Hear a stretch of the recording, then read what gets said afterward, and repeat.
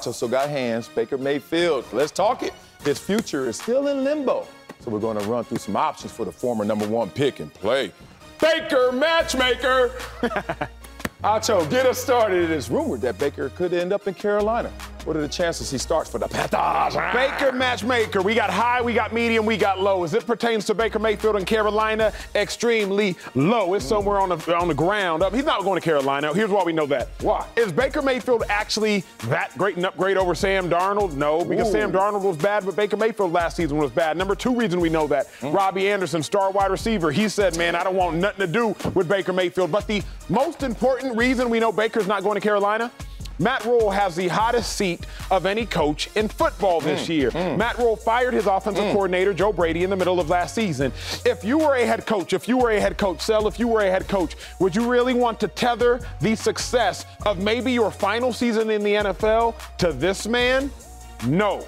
Low. Baker Mayfield in Carolina. I'm with you. It's low because I ain't have the option of no. But at the same time, you know what? If I'm Matt Rule, I might have to just throw out one.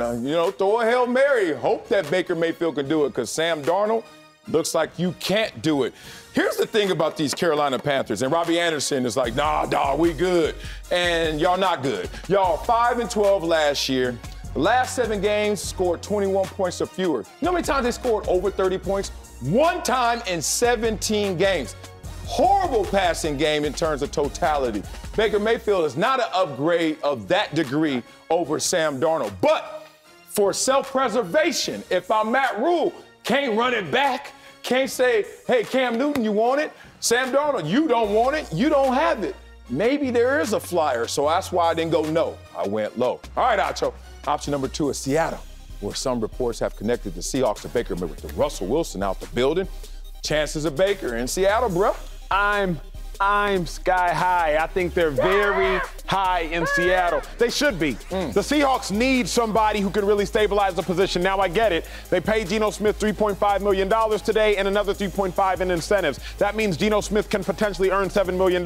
That's not a lot for a starting quarterback. Baker on a hook for $18 million. Even if you bring in Baker, you're paying one of your starters a combined $25 million. Drew Lock on a rookie deal, so call it $28 million for 3 quarterbacks. That's still sufficient. I like Baker Mayfield in Seattle, sky high. I know you don't like him. He just fits your cap. Everything you said about him, do no stats, good money, no stats. I like how much he costs, man. Low. Baker Mayfield low in Seattle. Let me tell you why. It's real simple. In Seattle, they're rebuilding. And no one knows the mental makeup of Baker Mayfield as he's going through this transition from being the #1 overall pick starter in Cleveland to wherever is next. Dog, if you're going on job interviews, don't you put your best foot forward? Or do you cross your leg on your boy's couch and have a 2-hour podcast with your dog even sitting there like, man, shut up. All these damn excuses. Watch the dog next time. The dog is hilarious. You're like, I heard this before, Baker. You blame Odell. You blame Hugh Jackson. You blame the personnel. You blame the organization. You blaming everybody, but who's that blame? You, Baker Mayfield, while the wet concrete is in Seattle, building a new foundation. Don't you dare let Baker Mayfield step all on it. All right, let's move on to option number 3.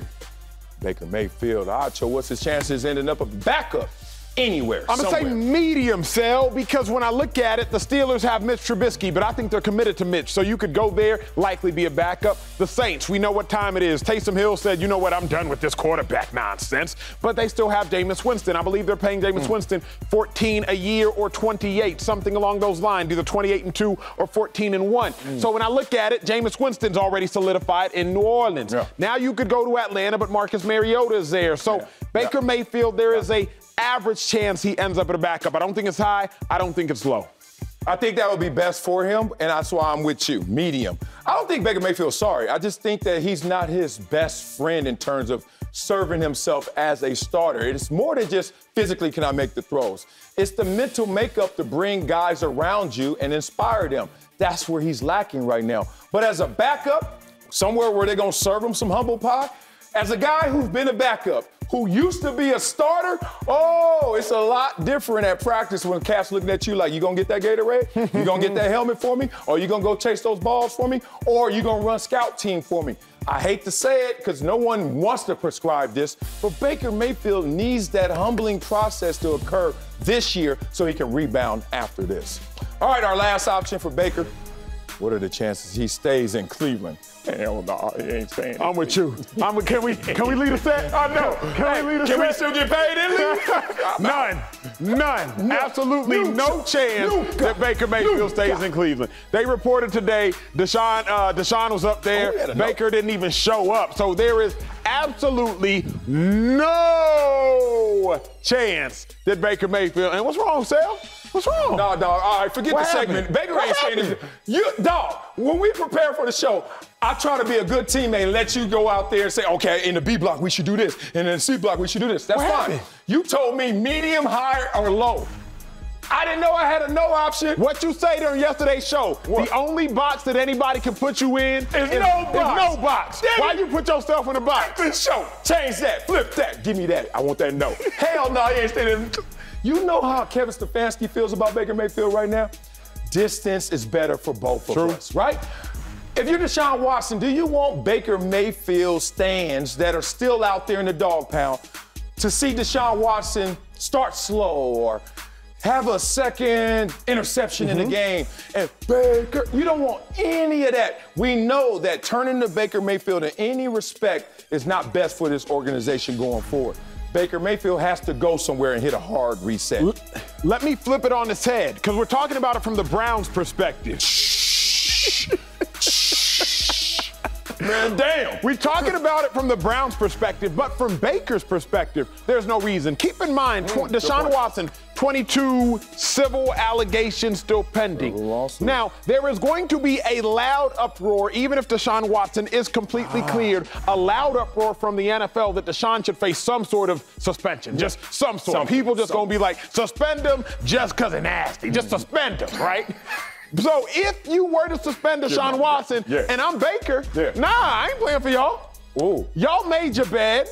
Now lay in it. Really? So even if you look at it from the Browns' perspective, and the Browns are like, well, let's keep Baker around just in case Deshaun is suspended for 4 games over the course of the regular season. If I'm Baker, nah, don't even call me. You sure? The caller is blocked. Now I don't like that point. Why not, Sam? You're getting a little too egotistical, a little too arrogant. Grandma said to buy some corn on the cob, you need a job. He need a job. He ain't got a job right now. The dude still got bills to pay, and he has a future to live. Like, don't do that to Baker Mayfield. I wouldn't let my ego be in front of me like, I'm not playing for you.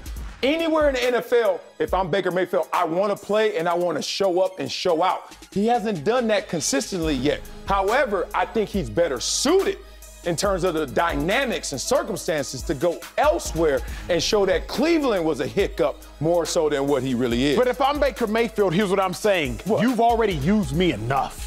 You've already used him. They had the best roster in football for 2-3 years, and he didn't do anything. But they disrespected him 2 times. They disrespected him by telling him they weren't going to sign Deshaun Watson and then signing Deshaun Watson. But they disrespected him by not appreciating what he did for them. Because in the same manner that Baker Mayfield has underachieved based on being the #1 overall pick, he's overachieved based on the experiences the Cleveland Browns have had for years before him. So if I'm Baker, don't call me no more, Cleveland. You made your decision. You want Deshaun, take everything that comes with Deshaun, and it might potentially be a suspension. It might not.